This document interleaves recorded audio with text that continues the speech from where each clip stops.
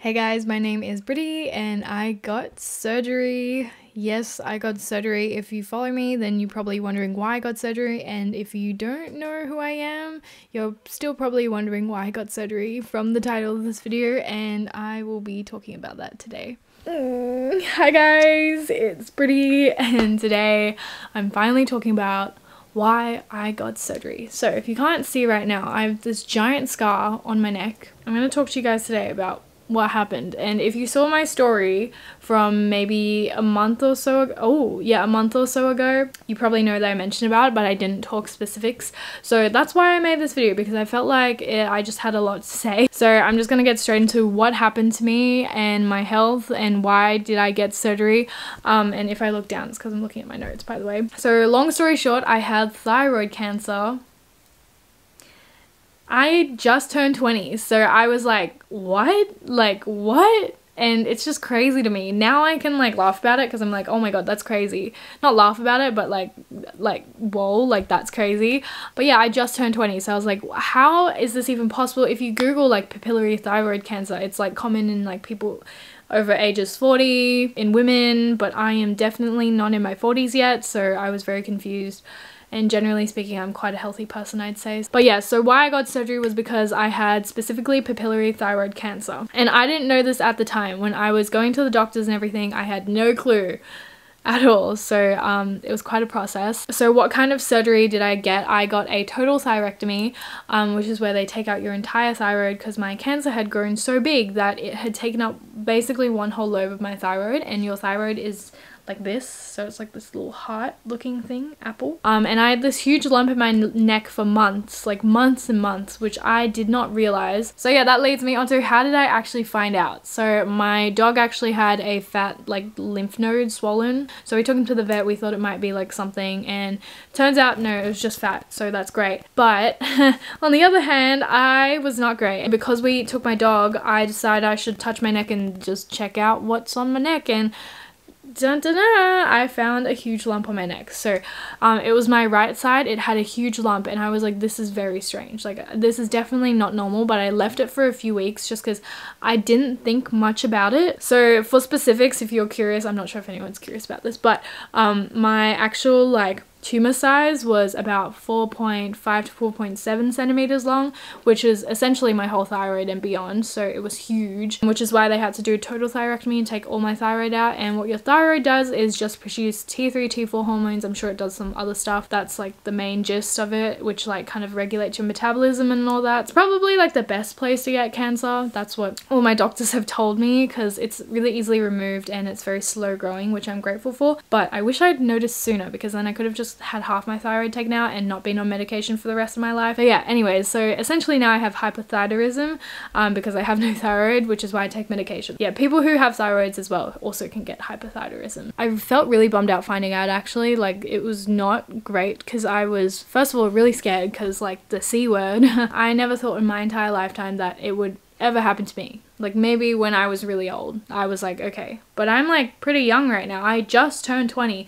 so I was like, what is going on? I was really upset at the time, I think, and in combination with that, I was very anxious that month, just for various reasons, and stressed and tired all the time, and that was probably also because of my thyroid. So I had to get surgery, and then now I have to get radiotherapy, which I haven't gotten yet, but I'm gonna get within the next month or so, I think, which means I have to go back into the hospital, and I have no idea what that entails. So I'll probably do another video and take you guys with me, because I seriously have no clue. I'm just gonna get on with the rest of the video. Essentially, I went into surgery already, obviously, because I'm out and I have a scar. When I started filming at the beginning, I didn't know that it would escalate to this point. Today I'm going to the doctor's because I have this huge lump in my neck, like wait, can you see it? It's like right there. Like when I swallow, you can see it. I'm going to get this checked out, and hopefully it's all okay. So I don't know, I just thought I should vlog it anyways and see what it is, because I actually have no idea. Like I googled it, and like it could be really minor or like bad, so I just hope it's like okay. I'm about to go to the doctor's, and I will let you guys know what happens. Hopefully it's fine though, but we'll see. Okay, so We went and got a blood test, and then I was not like willing to do that, but I did it anyways because I don't want to do it tomorrow, and I'm glad that's over and done with now. I'm going now to go get an ultrasound though on my neck because they don't actually know what it is yet, so I guess we'll find out. Okay, so we went to do the biopsy today and we got a few needles in my necky. They did like general anesthetic stuff, whatever you call it, and then they stuck 3 needles in to check what's inside, and we'll find out what is inside in 3 days. So hopefully it's all good. That didn't feel very good, but yeah, so it doesn't actually look that bad. It's just like weird because I don't like needles, and especially like in my neck because your arteries are there, so I'm like... So we found out what it is, and it's not good. So I mean, I just thought since I started documenting this without thinking it would be that serious, I just finished documenting it anyway. So basically it looks like I have a giant hickey on my neck, but it's not a hickey. It's supposedly cancerous, we can't be 100% sure, but she's pretty sure is what the result is. So we're gonna go see a specialist next week, and I don't know what my response is supposed to be because like it's just it's really unusual and really strange, but the good news is that it's fixable, and I mean, I'm gonna see what the solutions are soon. Well, I know the solutions, but we're gonna see our options. Today we went to go see the doctor, and we're hoping that I can just do like a half, I forgot what he called it, but basically it's either they take out my whole thyroid or half of it, and I'm hoping it's just half, because if it's half it means that I can still function because I still have all the right hormones being produced in my body, but if not then I'd have to be on medication, which is not preferable, but I guess we'll just see because I had my CT scan as well, which was not fun. We are, and I don't want to go inside. And my boyfriend's here. So I just got admitted to the hospital here. I was checking in, I'm pretty sure, and then they put me in this room where I had to put away all my clothes and get changed to the gown. It wasn't a room, it was just like a little divided section for before surgery.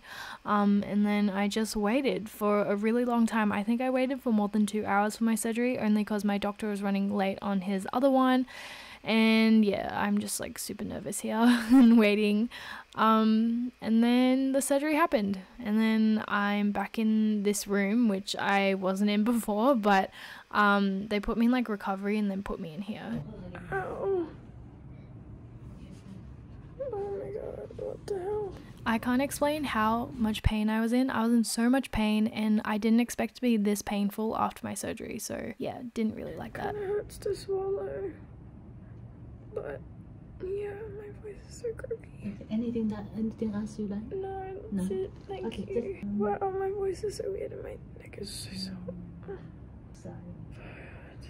It looks so ugly. I think probably that's all we can all. Yum yum yum. Yummy.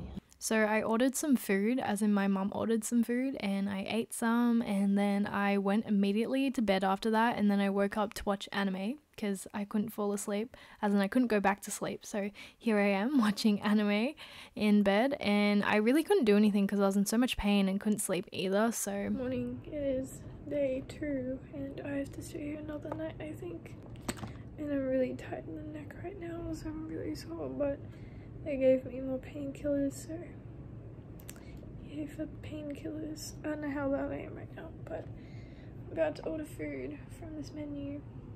Let's order this food together. Oh, you guys can't even see me. Wait. So I had my pain meds and my thyroxine meds. Wait, what am I doing again? I have to look at the menu first. Hi, my name is Brittany. Can I please grab some So I ended up ordering a lot of food because I was so hungry. I was like so hungry, I can't even explain. And I had a really hard time eating, so it was like a combination of me being hungry plus not being able to eat properly. But it's fine, I ended up ordering my food anyways. Yay, successfully ordered. And this is my room. I wanted to show you guys, I think, because why not? It might be interesting. This was the room I stayed in. This is it up close, I guess. And yeah, I slept in that bed, and oh my gosh, that's my blood right there. Yep, and that's me going into the bathroom, showing you guys what I look like. I look like, yep. That tube right there, by the way, is collecting all the blood from my neck, which is why it's in my neck and I'm holding it. I'm gonna go back. I can't even keep my head straight because it hurts. Such a weird wound. I cannot even explain how swollen I feel right now in the neck. And you're probably wondering why my throat's sore as well. It's because they put a tube down it, so it's really swollen and stuff.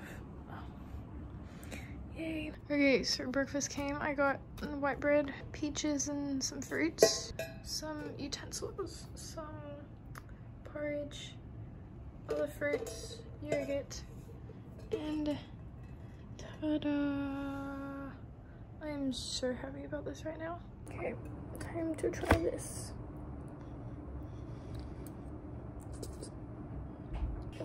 It hurts like a bitch to swallow. Oh my god, this is a fat tomato as well. I have no idea how I'm gonna eat this tomato. I just looked at it and I was like, wait a second, that's fat. I keep hyping myself and telling myself this is just a temporary feeling, so. Okay, I'm gonna eat this and chill out. Okay, I just want to quickly talk about like post-op yesterday. I might be discharged later today, so I can't wait for that. But in the meanwhile, I just let out the biggest burp in my mouth, but really gently, so it doesn't hurt. Yeah, yesterday after surgery, they take you to the recovery room, and I was like, not having it. Like, that was not the best time of my life at all. Like, no, it did not. I was like lying there. I was like, no, this is so bad. But good thing is that now I'm feeling a lot better than yesterday. Actually, I think also because she just gave me pain meds after I woke up, so I feel better. Yeah, it was like not a great feeling at all, especially right after. I was like so sore here, and she was like, how, I can't even remember, she said, how painful is it on a scale of 1 to 10? And I was like, just give me meds, please. It was so sore. I want to cough as well, but I can't because it will hurt. Yep, that's not happening. Can't get it out. Again, I don't know if I even mentioned what I got. I got a total thyroidectomy, which is where they take out your whole thyroid, because I had a tumor in one side, which was really big. I think it was like 4.7 centimeters, so 47 millimeters long. It completely replaced my thyroid because my thyroid's a little smaller, at least from the CT scan. But yeah, not cool. This hospital is really nice. All the nurses are really lovely. The service is great. But yeah, anyways, so they did an incision here, which it's kind of ironic because I don't know if I explained this yet either, but because I have this weird like mental thing about my neck, like I'm really sensitive to my neck. Like I used to not wear necklaces. Only in the past recent years I started wearing necklaces because I used to get really uncomfortable having a necklace like right here. And I don't know, it's just like a phobia of mine because it would feel like someone could come and just like strangle me or something. And then ironically I had to get surgery here, so yeah. I don't know if that's a good thing. It's like literally one of my life's greatest fears is anything touching my neck, let alone like having to get it operated on. But you know what? I can say that I conquered one of my greatest fears, so yay for that. You're tolerating quite well with that painkiller. Really? Yeah, a lot of Asian people. So to explain what happened, because I didn't film me getting it out, but she basically took off all of the gauze and like the wrap on my neck and pulled out the entire tube, which was the full length of my incision, which I did not expect at all. That was so long and uncomfortable. And I did not realize that tube was inside of my neck that whole time. But yeah, it was very bad. We call that naive to stronger painkiller. Oh really? Yeah. Lots of people have very strong. Oh, sorry. Oh, it looks like an X. No X, because We're going home. These are my post-surgery thoughts. First of all, surgery is really scary.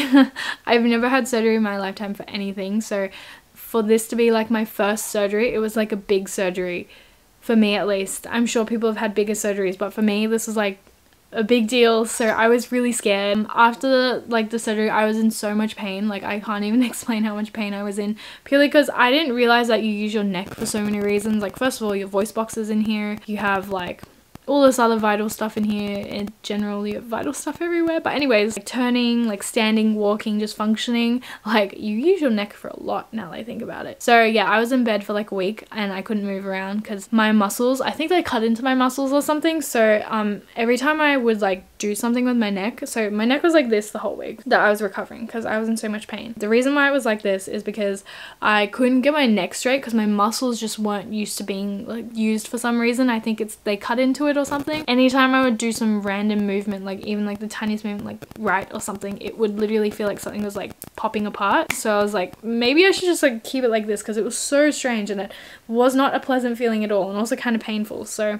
I was like this like most of the time. That was like the most horrible week of my life, and I am so glad it's over. I just want to like gather my thoughts from this experience. Honestly, it was just like shocking, one of those like life-changing ones, like not so dramatic that I'm like, wow, like I've become a new person, but it did impact me in a way that I thought about some stuff and I'm like, yeah, like I can conclude that this is what I think about life at present. So I'm not trying to get too philosophical on you, but it did make me think a lot in terms of like, wow, like priorities in life, and just like, whoa, like things can happen out of nowhere and you just never know and have no control of anything. I just feel like it's important to focus on things that are important to you, and just there's no time to waste, guys. You never know what can happen, which is crazy to me, and it just got me thinking about that a lot more, if anything. Yeah, if anybody's going through anything similar, stay strong. You've got this. You're stronger than you think. You've got this. It's just so crazy. I remember I saw some of your messages on Instagram. I couldn't reply to everyone because I was just like so sick that week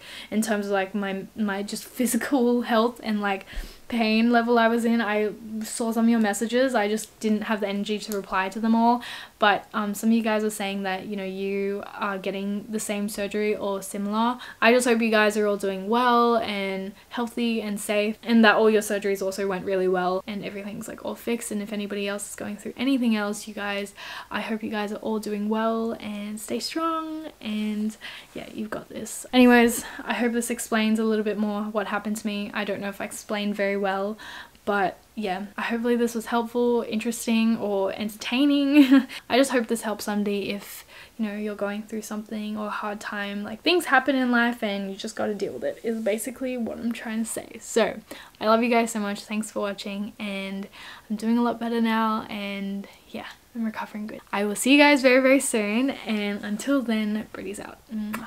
I just wanted to say thank you guys so much for all your well wishes during my operation and before and after, and just everything. It just really warms my heart and really means a lot to me. So thank you guys so much. I love you all, and I will see you guys really, really soon.